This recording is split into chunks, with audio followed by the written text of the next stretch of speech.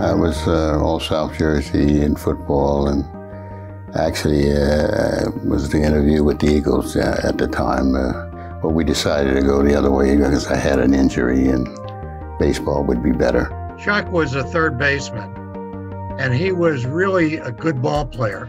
And Chuck was a tough guy. When I was in high school, Jocko Collins would come around and take a look at me, but unbeknownst to me.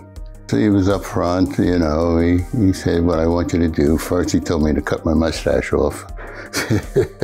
And then he wanted to speak to my parents when I was in school and let him know that he wanted to sign me, and my parents, of course, said yes, it was okay. I just thought I'll give it my best shot, and that's what I did. It was like overnight, it seemed, that they got me up there, and the usual things that they teach you, you know, how to slide, how to, you know, double plays, and how to field and get in front of the ball and things, and, you know, the fundamentals they were going through. I would say he was the most personable guy on the team. Maybe you could have called him a leader of the team. He liked everybody and everybody liked him.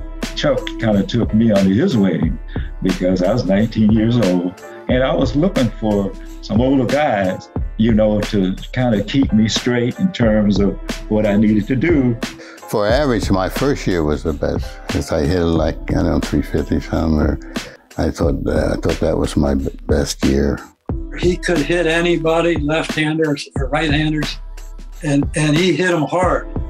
He didn't hit little Texas League singles and fluke hits, but I can always remember all these years later, Chuck could just smoke line drives to left field, center field, right field.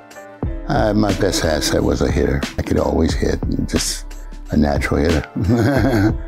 Some people have it that way, I guess, and others struggle with it, but it was never a struggle with me.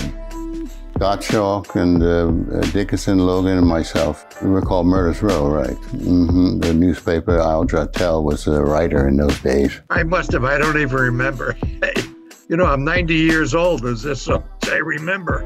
Yeah, I did have 19 home runs. I had gotten injured. I would have had more. No, we did pretty well, I would think. My wife and I used to have the three guys to our house for dinner every once in a while. People would look, you know, neighbors, and they had to deal with a lot of this stuff. Yeah, but it wasn't all bad. Just certain ones, certain stadiums and things like that. In fact, when we were in Illinois, we had to spend the night somewhere, the players, and there was a motel. So they spent the night, we spent the night there, but they shoved us, Logan and myself, in this room and told us not to come out. And the fellas brought us food there and finished our journey, but I never forgot that. And then I had another experience when I was in the Carolina League, and just a couple people in the stands say, boy, what ship did you come over on? Alligator bait? I do remember we stopped one night at a restaurant. We traveled in like station wagons, vans, whatever you want to call them. That's how we traveled. And we went in and they made them leave, and we had ordered food and we all left. We weren't going to eat without them because they were our friends and our teammates. And we left. We didn't pay a bill. We didn't do anything. We just got back in the cars and we left. But yeah, they were pioneers, the three of them. In a way they were. I mean, certainly in Mattoon they were. There was never a black player before them. But yeah, I guess they really were. My favorite year, Bradford, because the people seemed so genuine. It didn't overdo it, you know? They were just nice. I will tell you an experience I had. My family came up to see me play in Bradford my first year, and that's that year I really hit well. The night they came, I didn't get a hit.